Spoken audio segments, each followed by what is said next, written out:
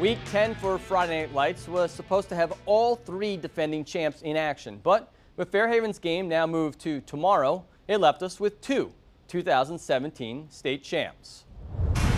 That included a rematch from the Division III title game with Windsor, the 2017 champs, at top-seeded Woodstock. Only one team could advance this year. Woodstock going to have a lot of success on the ground. A big reason why was Ben Marscavardi in the sweep.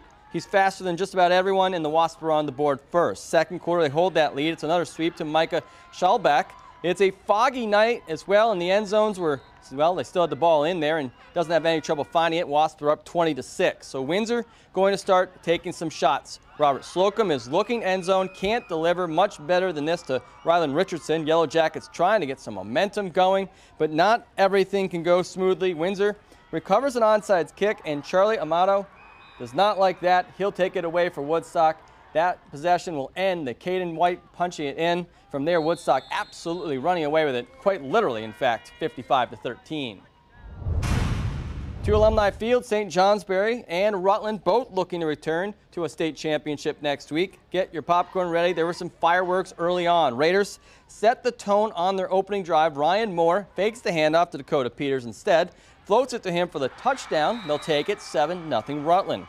Hilltoppers answer back with Jake Cady, flinging it to Rennick Smith. Stiff arms a defender, and he would get off to the races down the sideline. Some 69 yards for the touchdown. We have a tie ball game at Lucky Sevens. In the second quarter, Raiders start to pull away. Moore unloads deep to Lucas Hubbard, who makes a spectacular diving catch. Raiders cash in on the next play to make it 21-7. On their next possession, handoff to Peters. He bowls through the defender on his way to the end zone, one of his 5 touchdowns. Raiders defense forces 6 Hilltopper turnovers, and Rutland is headed to the state championship with a 48-23 blowout win.